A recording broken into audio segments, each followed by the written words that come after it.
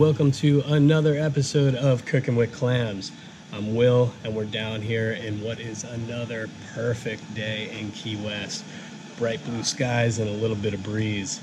So today, I'm making one of my favorite things, which is green coconut curry.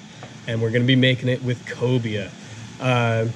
Erin had James and Lisa out. We did another dish with it, but they had a bit left over, and as a thank you, I got some cobia to go home with.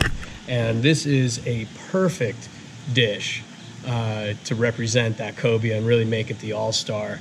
Cobia is really firm, and it has a little bit of flavor to it. Think almost like mahi-mahi or even swordfish texture. So this green curry is a perfect dish for it. Something lighter might get lost in the dish, but in this one, the cobia is going to be spot on and perfect. One of the things that we're doing too, which is kind of cool, I'm going to sub out green bananas. These aren't plantains, they're bananas that I found earlier. Went and stole them off somebody's property. 2, 3, 4. That's pretty good. That'll be enough. Yeah. Cool. But green bananas, my friend Erin down in Jamaica, she said that what they do is that they take them green and they boil them and they sub the boiled green bananas for potatoes. Now, normally in this coconut green curry dish, I would put potatoes, but I'm gonna try it out with the bananas. So I've got my pot of boiling water here, and what you wanna do is score them so that they're easier to peel once they're boiled, and you cut both ends off. Now, from what I understand also, you get all the benefits of the banana, all the potassium, everything else, but at this point, they have less sugar, which is always a good thing, right?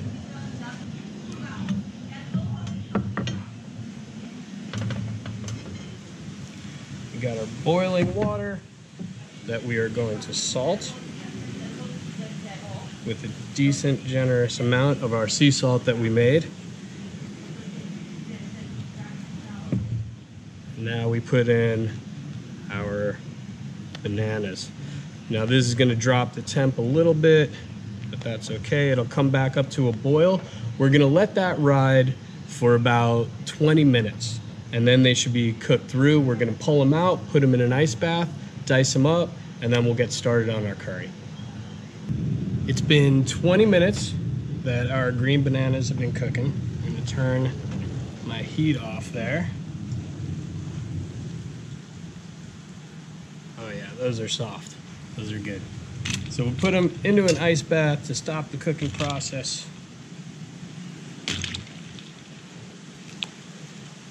Cool them down.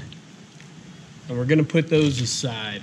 And right now I grabbed my ingredients to start the base of our coconut green curry.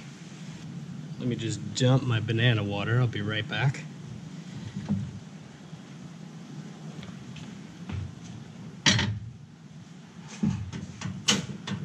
Okay, we're gonna do this on a medium-low heat because I don't want anything to brown. I just want it to soften. So I'm gonna start with a little bit of olive oil. Then we have 3 garlic cloves. Not gonna go crazy with chopping because all I'm gonna do is soften everything up, and then we're gonna blend it. A little bit of ginger. And I've said before, I do chop the ginger a little bit more than the other stuff, just because it's so fibrous, it'll remain stringy. So it's better to cut it up a little bit there. And also with the ginger, to get the skin off, really good trick is a spoon, and all you do is drag the spoon over, and this way you get the whole bulb of ginger rather than trying to cut the skin away or use a vegetable peeler. Pretty quick. There you go. All right, 1 Spanish onion. That garlic and ginger already smells pretty good.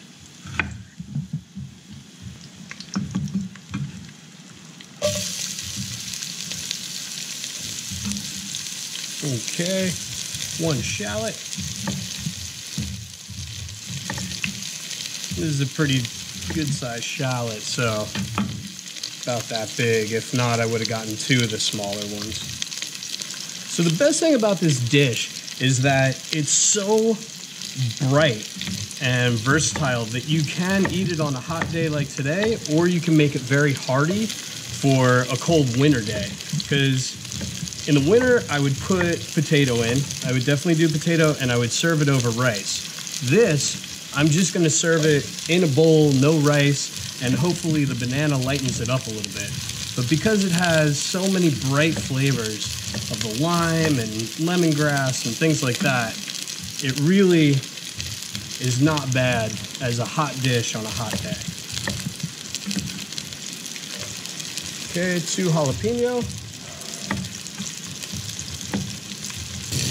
Some scallion.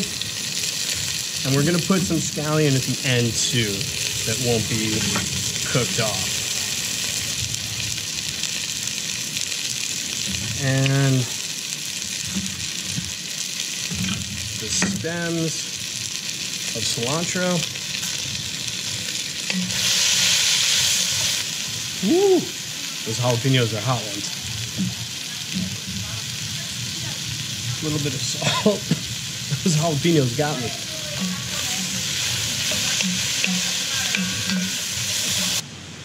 Okay, so while I have these simmering, and we want them really nice and soft because we're gonna blend them. So I'm gonna let those simmer for a while. But right now I'm gonna start adding my spices because I want the oil in the spices to be released too. I don't want to dump the spices into a liquid. I want them to heat up and kind of permeate. So a little bit of black pepper, some coriander, some cumin, some turmeric,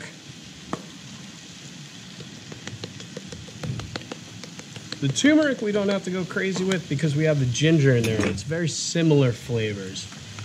But the turmeric is gonna give it that kind of Indian Thai feel. And now this is what's really gonna set it off, and this is ground lemongrass. Now you could get the lemongrass stalks, put them in, you cook with them, it flavors everything, and then you take them out. I kind of like it this way because it remains in the dish and gives a little bit more of a hit of that lemongrass. Really, really makes everything nice and bright. So 1 spoonful of that. Now I can feel everything getting a little bit softer, but I want it to go even more. So this whole process is going to take about 15-20 minutes to get it to where I want it to be. Getting soft though. We're in good shape. Now you also want to keep it moving because those herbs and spices can burn a lot faster than the veg. So you add them a little while in because then the veggies release some of the water, and that gives a protective barrier between the bottom of the pan and your spices, but that water evaporates pretty quick. So as you see it to start to stick, either add a little bit more oil, or if your veg is where they need to be, which we are, you can add your coconut milk. And now here's 2 different brands. This was something interesting while I was looking for coconut milk the other day. These 2 are natural brands. And by natural, I mean that they have 3 ingredients in them, which is coconut water guar gum. This one is coconut water and guar gum. And the funny thing about it is that as I was going through a lot of the cans, man, there's some gnarly stuff in those. Some of them got like 18 ingredients. So I always try to find the least amount of ingredients, even if it costs a little bit more money. It's a better product. You're just putting better stuff into your body. Now those were in the house cold, and that's why they were so thick, but you'll see right now as they warm up, they are completely dissipating and turning into liquid. All right, now this, I'm gonna bring it up to a boil. Once it boils, we'll bring it down to a simmer, and we're gonna let this simmer for 20 minutes. Now while that is boiling, we're gonna peel our bananas. And again, thank you, Erin, for showing me this trick with scoring them, because otherwise peeling them is not fun. Try a piece. It tastes like a cross between yuca and potato. It is really good. And that's gonna go perfect. It really doesn't have a banana flavor to it, which could be a little off-putting to some people probably. But no, this is gonna be really, really nice, and a nice texture in there with the fish. This is gonna be great. Gonna finish cutting these. Like I said, bring this to a boil, bring it down to a simmer, 20 minutes, and we'll be back here and cut up the fish. Our curry's been simmering about 20 minutes.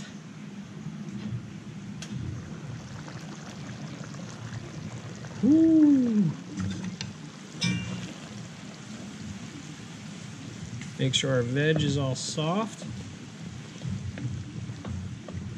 And it is. Now comes the fun part.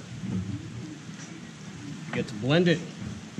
Again, no white t-shirt. Do this in a dark colored shirt.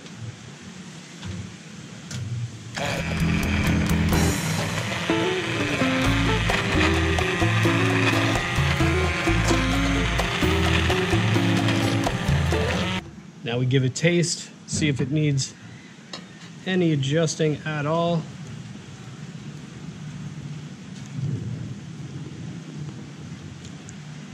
A little bit of salt.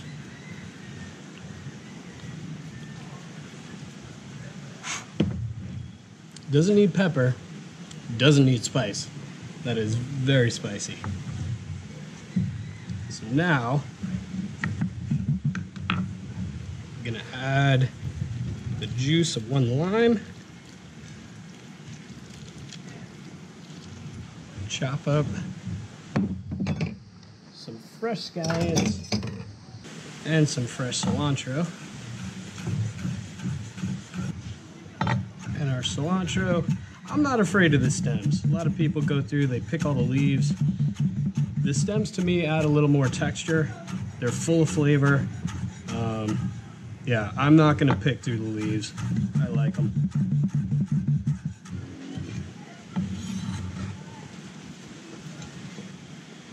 Our boiled green banana. Add that in. Give that a stir.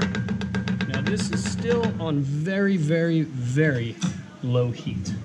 But we're gonna put the lid on, and there's a reason why.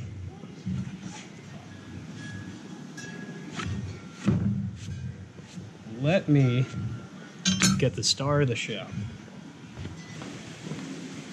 This is our cobia. So it's 2 tail pieces, which is okay because we're gonna put it in there, it's gonna soften up. Cobia, like I said, it's gonna have a texture like mahi, something like that, a little bit more firm, has a little bit of taste to it. You know, not fishy by any means, but definitely has some taste if you were to eat it raw. So I'm gonna cut it into about dice-sized pieces, about that big. Now I said in the last video too, James and Lisa are both incredible Spiros and incredible photographers. So we're gonna link their Instagram and go give them a follow. It's really, really great. I love seeing both of their art and their adventures. Okay, I'm gonna bring my heat up just a little bit, until I get a bit of a sizzle in there. And I'm gonna show you a very important part to the dish. So we have everything in there that we want in there. We have it all seasoned perfectly. I don't need to season this fish at all. I want the fish to shine. This is spicy enough, limey enough, salty enough that it's gonna carry over. So getting it up, it's just a little bit of bubbles. Now what I'm gonna do is turn the heat completely off. And I'm going to put in my cobia. And now,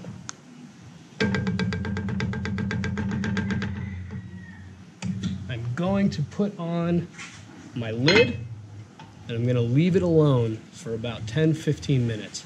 When I come back to this, that cobia is gonna be perfectly cooked all the way through, still moist. It's gonna be slow cooked. It's gonna be absolutely amazing. So we'll see you in about 15 minutes. Our cobia has been sitting. I gave it about 15 minutes. Take the lid off. I love Thai cooking. I love Indian cooking. It lends itself to fish because it has a lot of citrus in it. It's really bright flavors. And for me, it just really goes hand in hand with fish. So let's get a bowl going.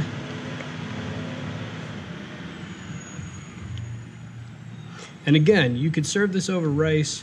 You could serve it over potatoes. But because it is so hot out today, this is how I'm eating it. And also, just to show you, so in those 15 minutes, here's a piece of our cobia. Look at that. Look at that. Cooked perfectly through.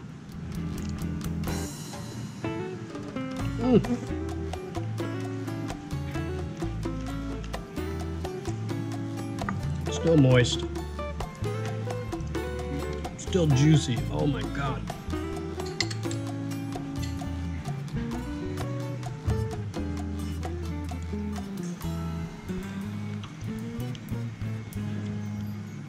Those boiled green bananas, I don't miss the potato.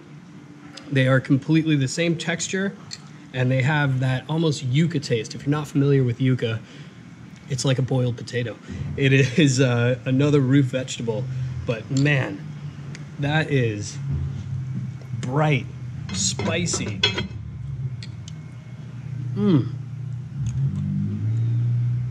That fresh cilantro and fresh scallion at the end, just a nice kick. That is our coconut green curry with cobia. I'm gonna sit down and enjoy this. If you enjoyed making this dish with me, hit like, hit subscribe, and I'll see you on the next one. Thanks.